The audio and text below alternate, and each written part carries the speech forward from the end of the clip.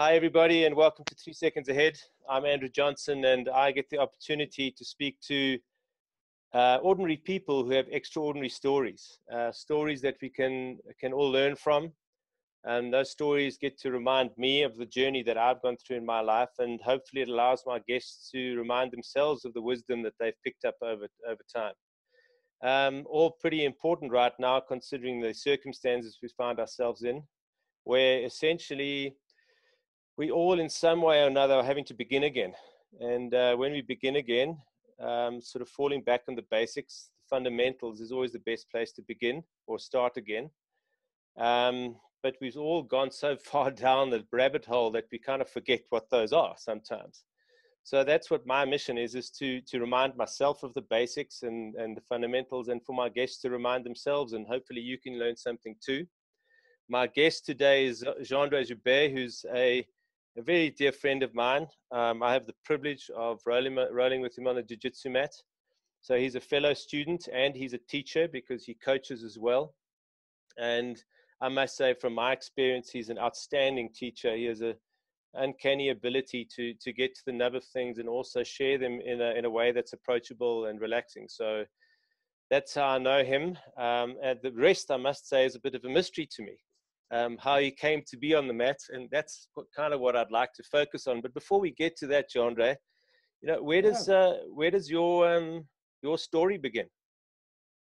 Well, I mean, I can give you the medium version and the very, very long version. You can begin wherever you want.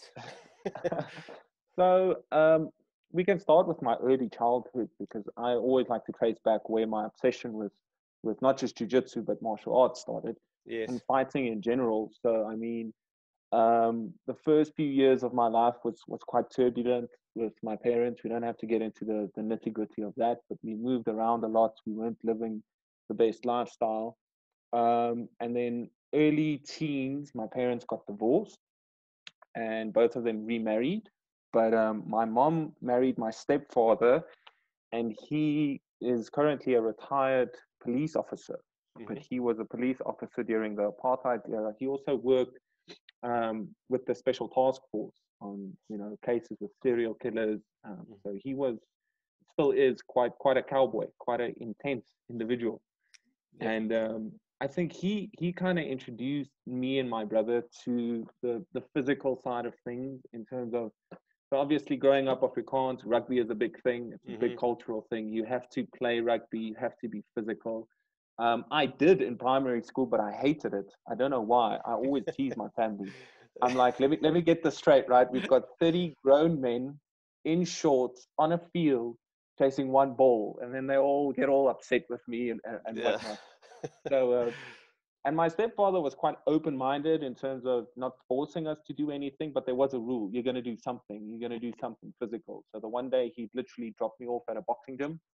My brother went to the kickboxing gym, and that's how I kind of started. And I fell in love with boxing, but something was missing for me with it. I don't know what it was.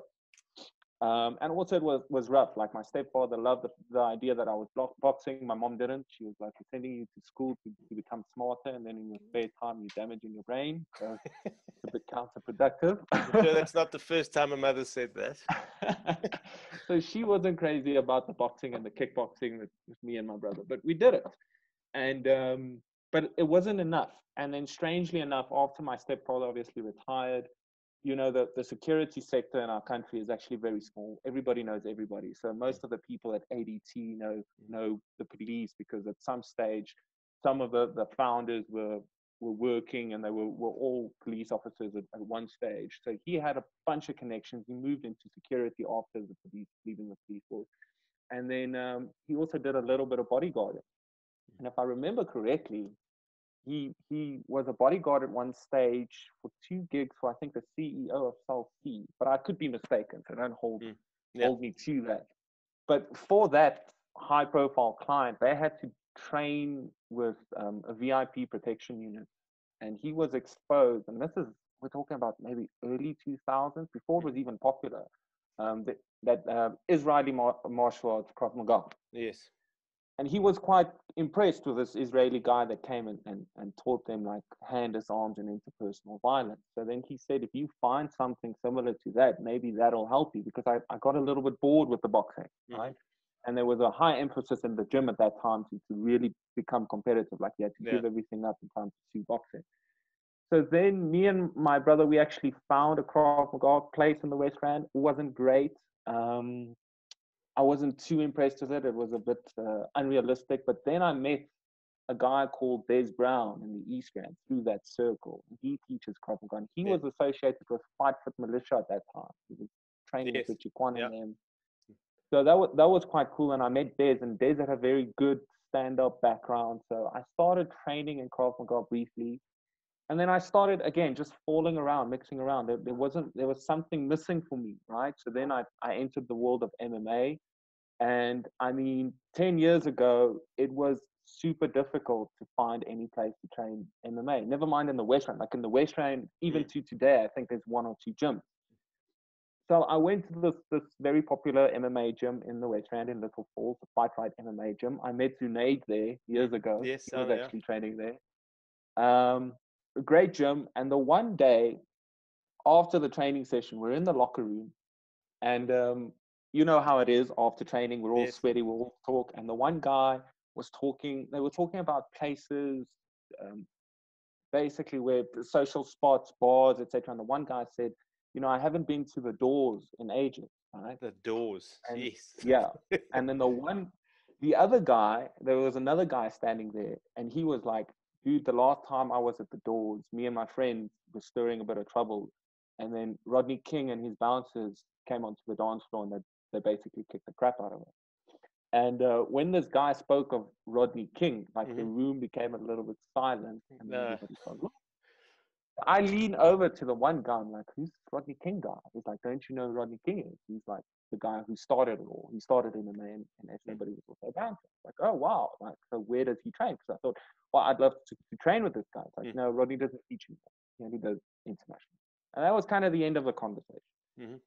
And then I think it was probably a year after that, I was watching EFC with my brother the one day, and we were fighting watching this new up and coming guy called Costa Ayanu. Yes. Everybody was talking about Costa, like he was the up and coming guy. He's very well known in the Greek community. They even have this huge following, the Greek army that follows him. And I remember we were watching the fight where he was going to fight against Brendan Katz. And as he walked out, the commentator said something along the lines of, you know, Costa, he's the prodigy of Rodney King. And then that name hit me again. I was like, Rodney King. It's the second time I've heard that name. Yes. So then we watched the fight, tremendous fight. Little did I know that I would meet Costa and even meet Brendan Katz. He was part of the Monkey Jits trainers program at one point, as I remember, as a white belt loading with him. But I never ever anticipated that I would meet them one day, right? So I'm watching the fight, and Costa won, and he did very well, and Brendan as well. And then time went on, and I was still kind of just floating around. Like every 3 months, I would go to another gym and try and train. You know, Julia and my brother went to train and fight with Fit Militia for a while. And sorry, I know we're constrained. No, please. This is go. I'm loving this.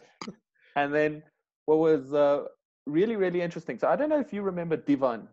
He came by our gym about 2 years ago. Yes. Okay, so that's a very funny story about Divan. Divan and I went to school together, but when we were in school, we didn't really know each other. We only became friends later on after school because his wife and my girlfriend are very close. They're best friends, right? So we knew each other back then, but we weren't friends. Now, Divan was your typical round-of-the-mill geek. Like, he hated sports. He wasn't a physical guy at all. Very unassuming, very polite, like the last person that you would expect would ever be able to beat you in anything physical, right? And he would say that himself. He'll laugh if he do it now, right? And then we became friends after school, on and off, and then he got a job opportunity to move to Cape Town. So he moved to Cape Town. Sorry, I'm terrible with years and time frames. Doesn't matter. Doesn't matter. But he moved to Cape Town, but he had to leave everybody behind, including his fiancée at that time, Nicole. She couldn't go with him. So when he got to Cape Town, he started working there. He got a little bit depressed because he felt guilty. He didn't want to move on. And we all know it's very difficult to make friends in Cape Town if you don't know anybody there. He was alone. So he tried a few things, and then he stumbled across the Gracie Jiu-Jitsu Academy in Table View with James Smart. And he basically got obsessed with Jiu-Jitsu. Which so you do.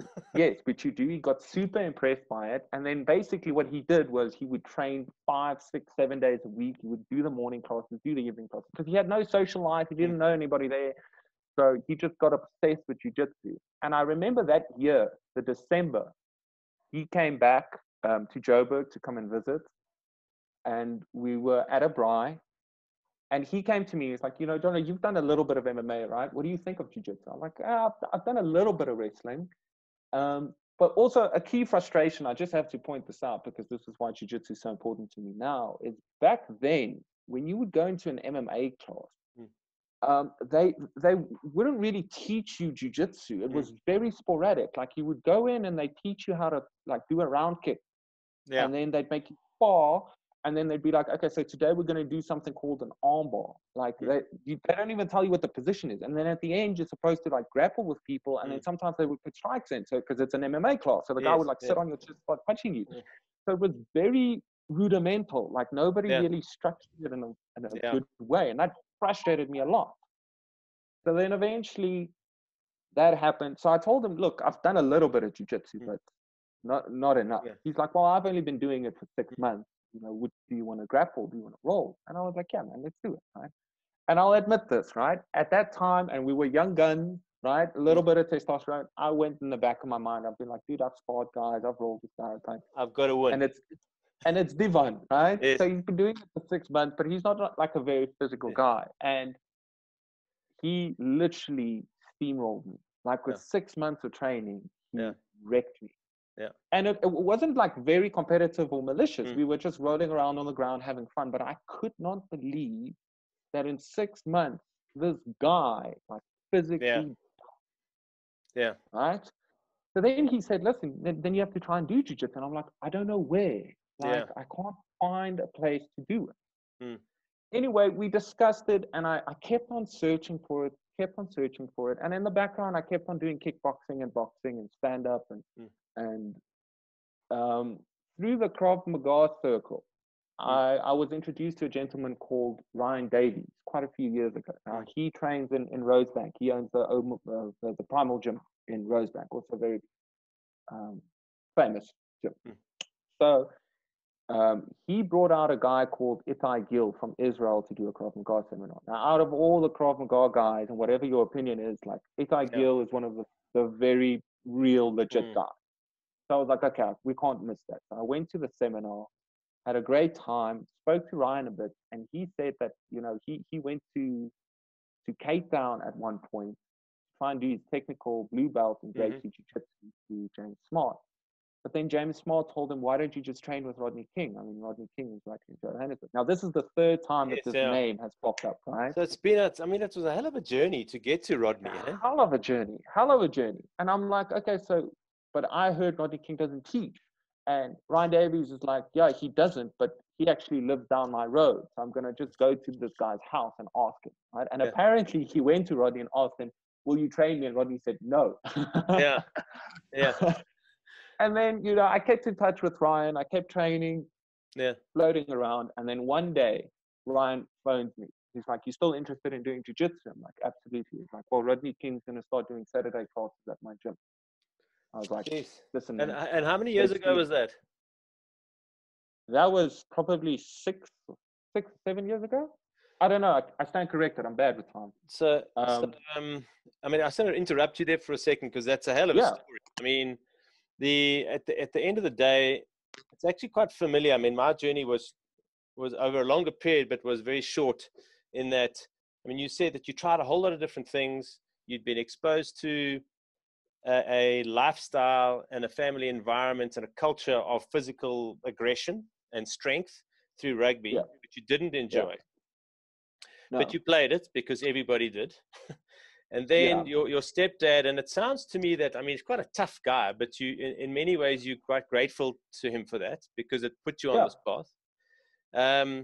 And then from there, you started experimenting with different things and ended up with Rodney King, who was my first coach.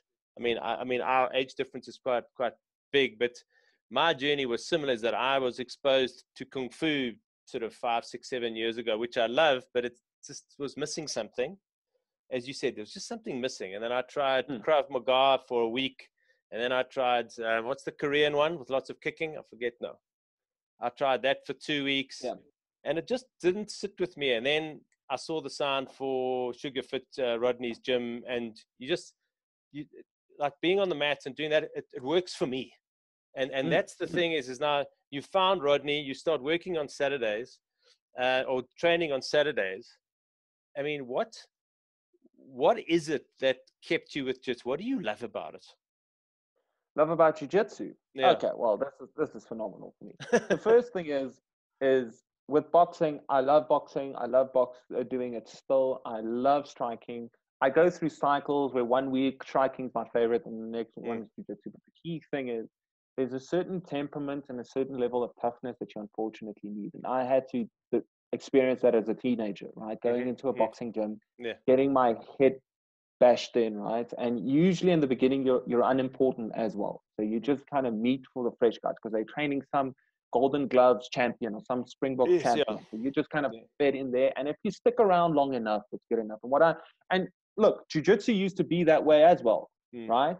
But I think what's changed, and especially with the philosophy around it now, is that people like Divan, and I don't mean that in an insulting way, but somebody who isn't necessarily physical, who never thinks that they'll be able to do it, you can actually introduce them to a functional martial art that will keep you engaged, that will take years of live practice and problem solving to get good at, without them taking unnecessary damage or traumatizing them. And through that process, you can actually toughen them up.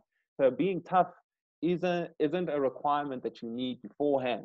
It's actually something that you can, acquire through it. And then obviously my obsession with it is just obviously how effective it is, how fun it is, how deep it goes, how individual it is, and universal across the board. So jiu-jitsu it's the real deal. I think that's maybe it, without having to get your nose broken the same way that you would if you had to do boxing or kickboxing, unfortunately. Yeah. And I mean, what I like is that what sort of drew me to it was the reality of it, is the fact that, I mean, and it's what we're suffering through at the moment. And I choose that word carefully, suffering, because we can't practice jiu-jitsu effectively at the moment because we can't roll with somebody else. And that physical connection that you build up with people, where that absolute level of trust, because you literally can kill somebody and break their arm, like pop a shoulder out and that kind of thing. And you really have to surrender yourself to the other person, and really, really trust them. And I mean, I know that coming to the game, for me, I gave myself 3 goals when I was 45, when I turned 45. One of them was to learn how to defend myself. And I've said this in the change room before. The irony for me is yes, I'm learning how to defend myself, but step one, I had to discover myself.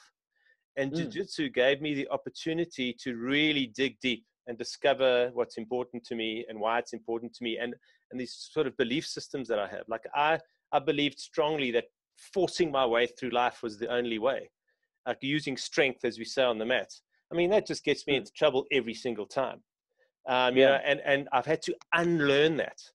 And the concept of space is that no matter how close somebody is to you, there's always some space. There's always an opportunity and if there's space, there's solution.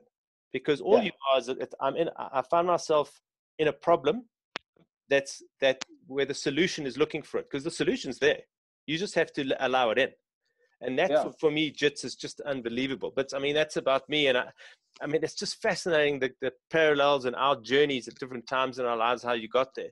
But I mean, what's really important is that then you decided to start teaching it. I mean, you're a teacher now, and sadly the gym is on pause, let's call it, because I'm a big supporter. So now you're becoming a coach. Why? Yeah. What does it give you? So, I mean, in the beginning, it was because I've spent so much time, and it was just pure passion. And I would say, I think in the beginning it was about me, right? It was Yeah. about, okay, I enjoy doing this. But I think with time, I very quickly started to realize that it's not about me. Mm. It's about other people. And I think that's just a part of my personality, probably. But I enjoy working with people. Yes. Um, but And you're good at it. also, as obsessed as I am with jiu-jitsu, I'm just as obsessed with how to actually learn it and how people learn. Yeah. Like it's a genuine interest for me. It's like, what's the best way to teach somebody this thing, right? Yes. Whether it's, and that transcends everything, whether it's martial arts, stand up, Mm. whatever your profession is, and Mm. how do you go about mastering? I think that obsession guides me in terms of not just doing jujitsu for my own personal, because there's obviously always still my own personal game and things that I work on, but then also understanding on a deeper level, how does one person transfer that information to the other person? How do you help each other grow and see that happen? And that gives me a lot of joy. When I started teaching kids, it was phenomenal. I never ever thought I would Yeah. enjoy it as much as I do, right? Yeah. But just seeing those kids, look, you have to be on your A game, right? If you think it's difficult to have a bunch of grown men not kill each other, right? Yeah. Try having a bunch of kids. Show competition, and it's just arms and elbows and parents, but it's so much fun. And one thing I've enjoyed, I think, about the learning process is exactly that jiu-jitsu, and I see it in the adults, it's like you return to that childlike state Yeah. Yeah. where you're a grown man, right? But you get on that mat and you're like a child again. Yeah. And it's, Right? I You're know. just in there, rolling around, trying to problem solve. You're experiencing all of these different emotions. Some days are up, some days are down. Sometimes you're frustrated, but it's fun and it's engaging, and it engages you both on a cerebral and a physical level. So Yeah. that's my obsession. But also, I genuinely just enjoy working with Yeah. people and So, seeing them grow. And also that feeling that you get where 6 months down the line, you look back and you can't yeah. recognize yourself with Well, just 6 months. I don't. I mean, what I've heard you say is, okay, there's a couple of things that are really powerful. Is that, I mean, you're passionate about it. You absolutely love it. Yeah. You love the idea of solving the problems for yourself, but then you've also realized that helping or assisting other people to solve problems for themselves is massively rewarding. And Yeah. and the whole journey of learning to teach, because it's difficult. I mean, I've said this a few times. I want to teach my sons, and I'm trying to get my head around it. I'll get there, but so that's really really powerful. But you've mentioned a word quite a lot, which is problem solving, or a phrase, problem solving.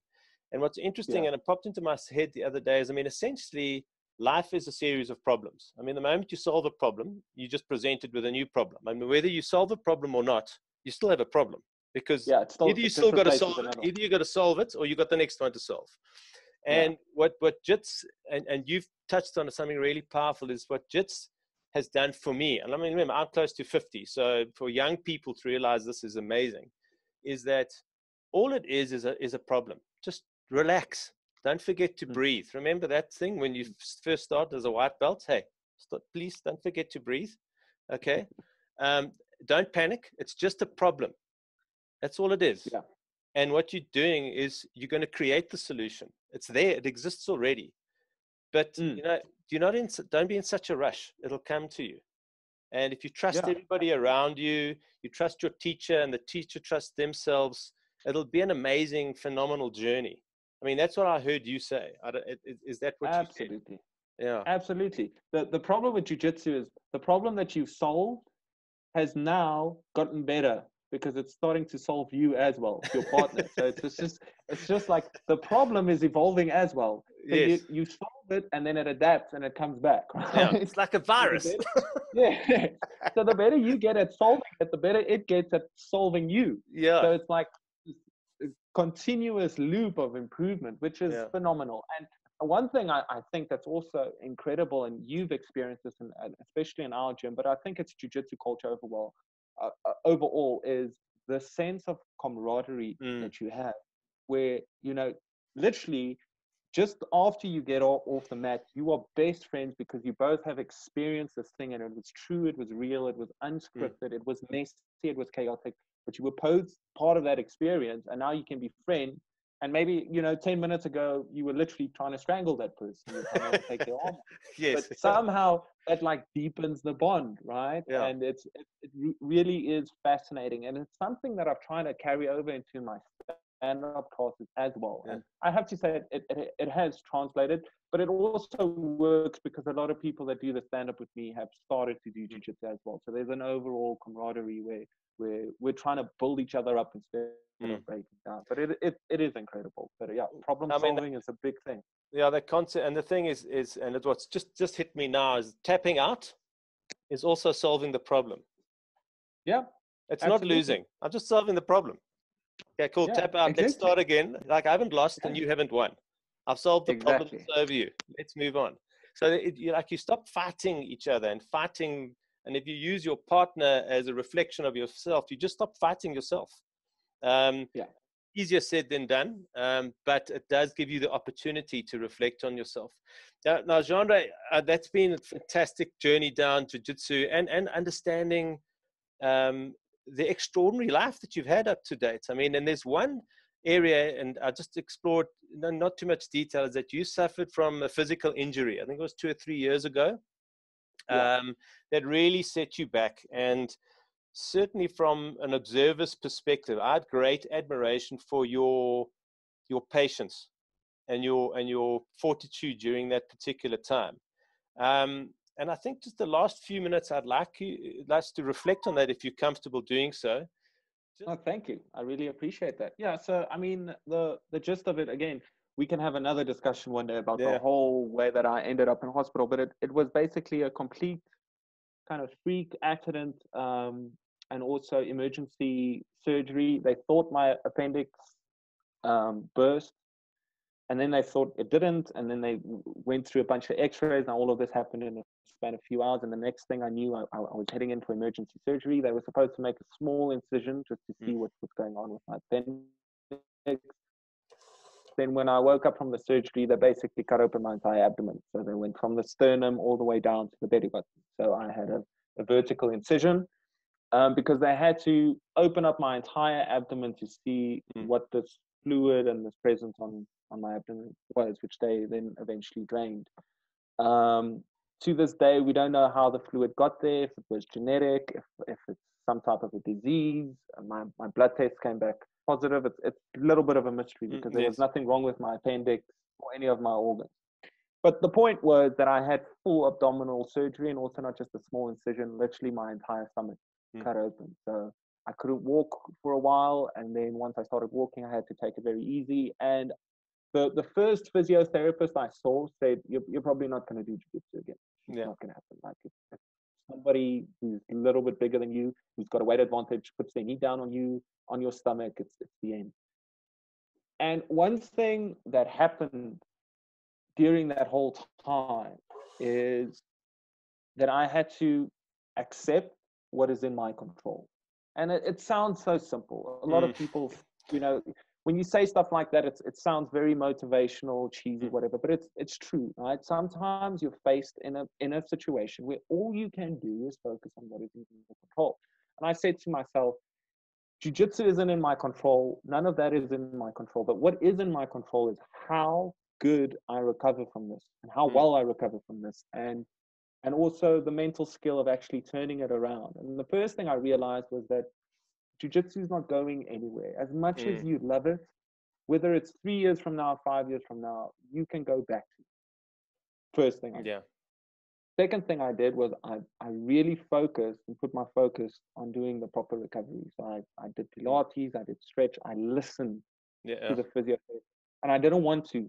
I'll tell you that. I did not want to. That sounds familiar. But I did. And then, so complete acceptance, and then focusing on the things that were in my control, which was resting. And strangely enough, through doing that, I gained even more knowledge and perspective in terms of how to recover, how good something like Pilates and yoga, because before that, all I used to do was just jiu-jitsu, just boxing, nothing else, right? I just wanted to do that. And then I actually realized the value in actually taking care of your body, not just using your body, but actually taking care of it. Yeah. Like doing things that will heal it and that will preserve longevity. So that same mindset, that patience that I had, I apply it now every single day. So what's interesting for me, like just that sort of thing is like the chicken or the egg. So the moment, what I'm hearing you say is that the patience was a result of, a product of the acceptance of what Yes. you could control and what you couldn't. And Absolutely. I mean, like that powerful realization of, well, jiu-jitsu is not going anywhere. Okay. Yeah. It's not going in. And I know that wherever it's going, I will follow it. I'll catch up at some point. But in order to catch up with it, I need to focus on what I can do now, which is recover.